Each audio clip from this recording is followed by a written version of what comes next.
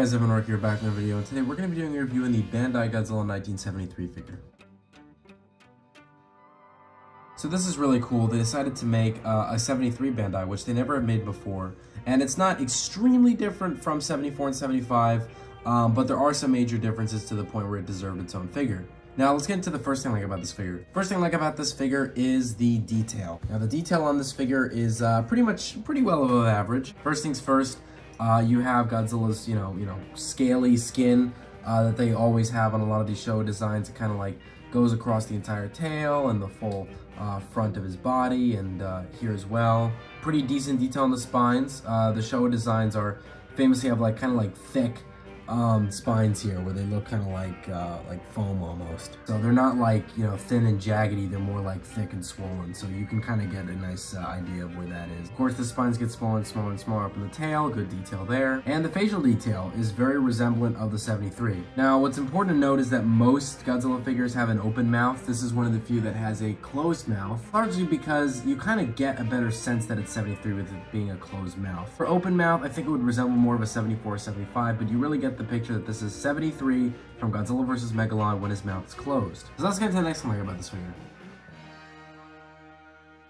The next thing I like about this figure is the paint job. Now the paint job is slightly above average. But that's because there's no real thing to praise about it. Of course, the primary color on this is kind of like a grayish, dark green color. We kind of get that all around. There isn't a lot of shading done between that and the white spines. I mean, it really just jumps from this to that, which isn't really that well done, I have to admit. But they do have some nice shading here, where they do this marking here, where it's more of a brown line going down his stomach. That was, I think, shaded in pretty nicely with the rest of the primary colors. Oh yeah, no real booming colors. You do see more of that brownish red here on his claws. That's pretty much it. There's nothing much to say about the paint job. It's just slightly above average. Let's get into the next thing I like about this figure.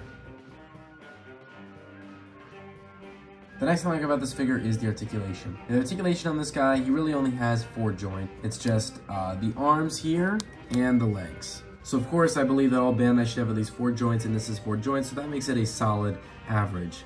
That being said, let's get into the cons of this figure. Now, when it comes to the cons of this figure, as you might expect, it has to do with the articulation, because while it did get the pro for having at least 4 joints, it unfortunately has my least favorite thing on a lot of Bandais these days, a glue seal. It has a glue seal around the tail here. Had there not been a glue seal there, and also if they added a joint for the head, that would have been 6 joints of articulation. The articulation would have been a slightly above average pro. You would have just had a better figure in general. However, it doesn't necessarily mean that I can't go without critiquing that, because that is an annoying problem. That being said, I would rate this figure a solid 9 out of 10. Now, this came out at around August time, so by now the price has definitely gone up to being around 50 or 60 bucks on some sites like eBay or Showcase Like Kaiju. The sooner you get this, the better, because I guarantee that in a matter of years, this will be around $80 or $90. So anyways, guys, I hope you enjoyed this video. Like, comment, subscribe. See you guys later, and bye-bye.